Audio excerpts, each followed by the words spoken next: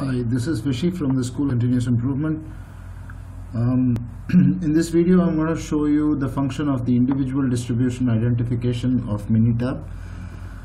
Basically, we use this function to determine which distribution the data comes from. The data is shown here as under C1, which you can see here.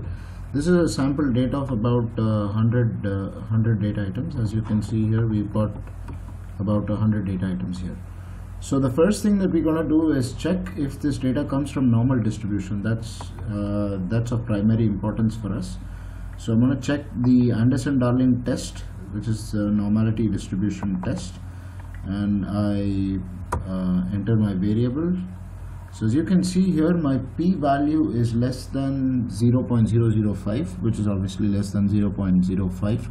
So therefore we reject the fact that there's no statistical evidence of the data not coming from a normal distribution, which means we accept the fact that there is a possible statistical evidence that the data does come from a non-normal distribution. So obviously the fact that the data does not come from a normal distribution means that we have to identify which data distribution does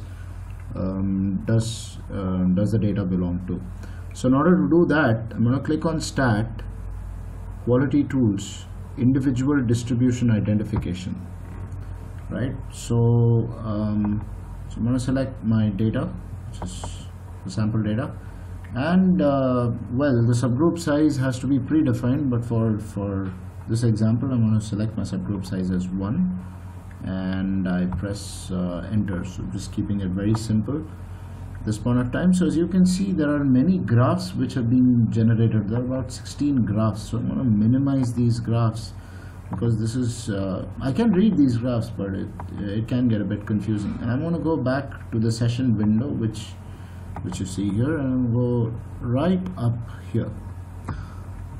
Perfect. So I'm going to look at these values here, the p-values here. So the first thing that I'm going to do is I'm going to remove the Box-Cox transformation. I'm not going to read the Box-Cox transformation and the Johnson's transformation because that's not something that we're going to be using now at this point of time. Great.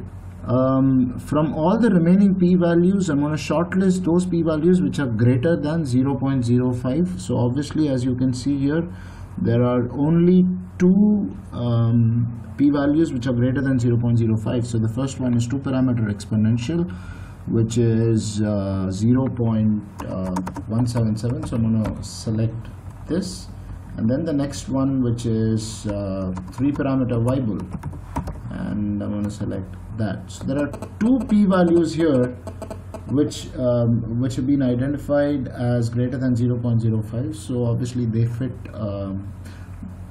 There is a possibility that the data can come from either 2-parameter exponential or 3-parameter Weibull, but then the distribution that has got the higher p-value, which is greater than 0.05, wins the race. So in this case, the data comes from a 3-parameter Weibull distribution.